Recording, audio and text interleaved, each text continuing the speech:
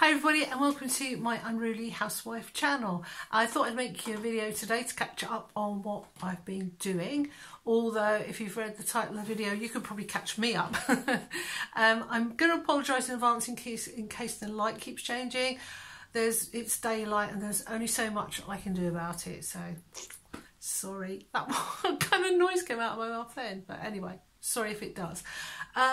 Yeah, so as you probably read below, I got a tattoo and I'm 64, so that's a little bit mad of me, but what are you going to do? You know, you've got to experience things before, I was going to say before I die. That's not on the cards yet, but you know, it's getting more like it. So anyway, creaky chair, changing light, we don't care. Let's crack on and have a look at my tattoo.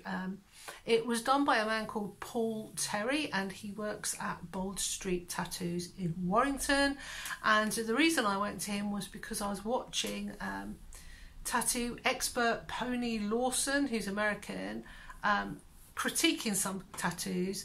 And at the end, he made Paul his featured artist of the week. And Paul didn't even know about it until I told him. So anyway, so that's why I chose him, because I looked at his work. Pony Lawson had said, this guy's got great technique. Boom, I decided to have my first tattoo. So I'm going to show it to you now. I will say this, Paul would be probably horrified that I'm making this the example of what he's done, because I had the tattoo on Saturday.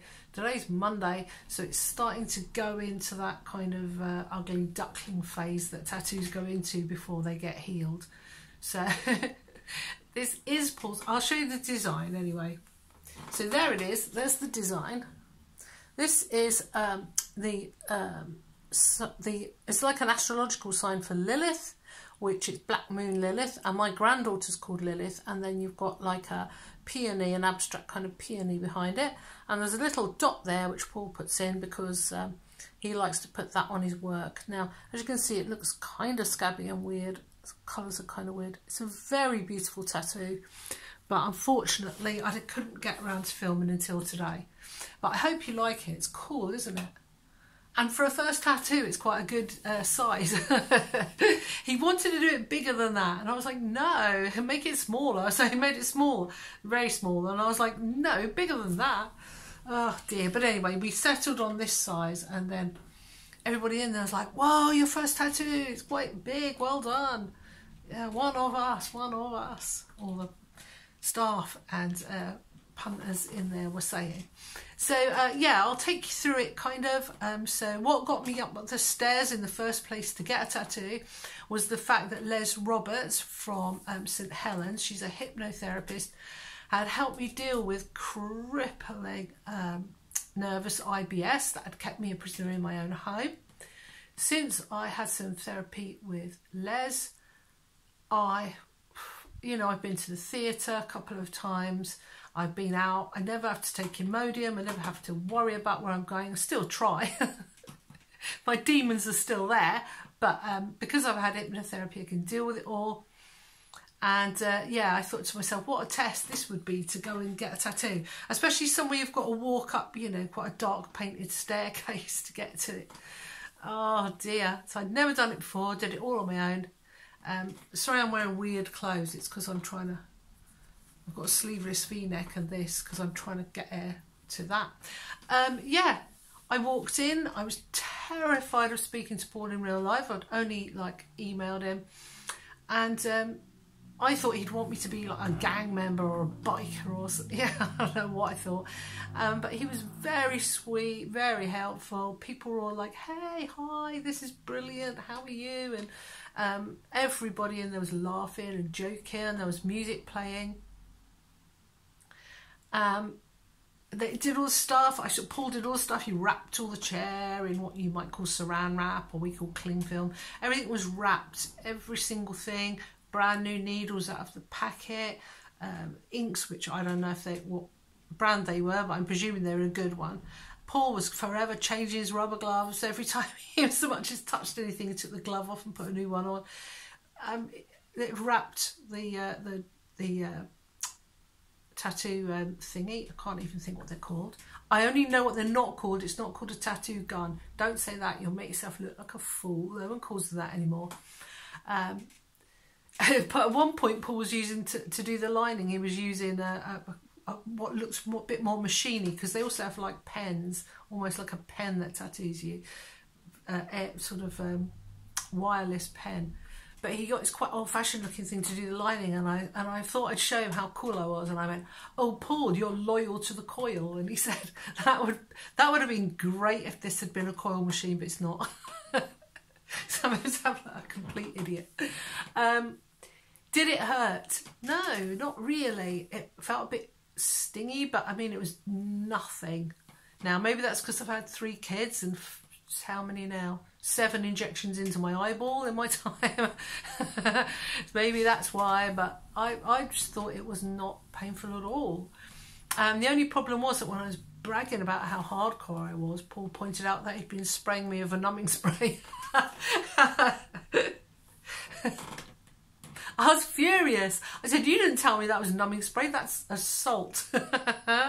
Ah, dear. But so he said, "Well, all I can say is, you know, you'll have to come back again and have another tattoo, won't you? Then you'll find out what it feels like. We won't put it on."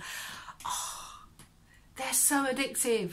As soon as you get a tattoo, you're thinking about the next one. And I'm like, yeah, I might get a Sacred Heart next. And then we were discussing having a tattoo flash day on the 29th of October, ready for Halloween. And I was like, oh, I might come in and look.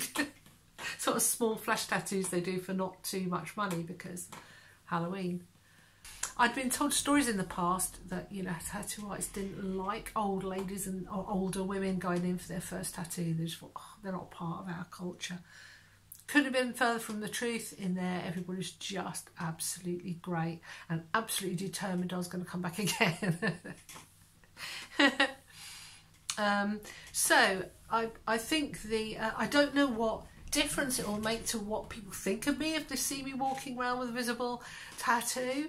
I'm interested to see, really, if I'm not sure. These days a lot of people have tattoos, so I don't know. What do you think about having tattoos? I think having it was no problem. I think the aftercare is a bit more of a hassle. Oh gosh, my winkle. Yeah, I've got Winkler's disease, which is like a thing that appears on your ear if you've got like lots of cartilage and thin skin. It happens to old men. Oh, I know, I'm not a man, okay? I know I look quite butch, but I've had 3 husbands, come on. So, yeah, laying on that can get extremely painful. It's like a kind of bed sore, kind of pressure sore. So now I've got this. I can't be laying on this. I have to have a pillow behind me and put my arm out to get some air while I sleep. And so, yeah, that's been annoying because my winkle.